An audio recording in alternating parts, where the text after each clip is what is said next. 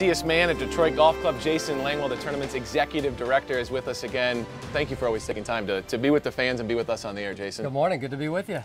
You know the crowds have been so eager to get back here. You guys have done an amazing job.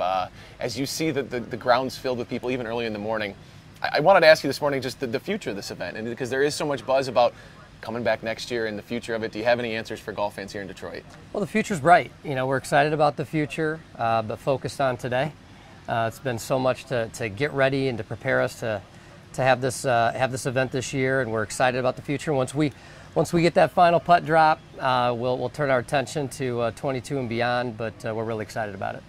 And reasons to be. I mean, it's just been an unbelievable atmosphere out here, yeah. To see so many little kids, grown adults, families come out together. I know something you pointed out to me yesterday was, look at all the different hats, look at the gear.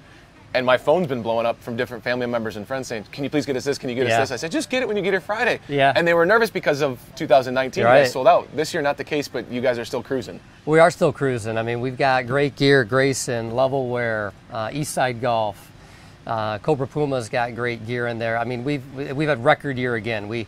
As you mentioned, we ordered more than any other event in our peer group of other events in 2019 by 25%. We ordered 40% more this year, and we're still cruising through it. So our Detroit fans love our gear. Merchandise sales have been brisk, as have ticket sales, and our fans are just supporting us, and we love it. Do people at other tournaments go, wait, you guys ordered how much, and people are wearing how much? Well, it's crazy. It's scary, right? These shirts aren't in fashion somehow, 2 weeks from now, so you don't want to have the inventory, but we're not worried about that right now. Fans are coming out and really supporting us. How do you wrap your head around this entire process, the week of getting people back here a few months ago, not knowing how you could sell tickets or when you would be able to, and then just seeing how it's all unfolded? It's crazy. I've wore out my favorite quote with our team. A bend in the road isn't the end of the road unless you fail to make the turn. And that's all we've been doing, is figuring out ways to kind of accelerate through the turns that we've run into. And we just got an unbelievable team of people, between our volunteer force, Detroit Golf Club, Rocket Mortgage and their team. We just got an amazing team that's been focused and staying positive and controlling what we can control. And I feel like we've done a great job to do that as a community.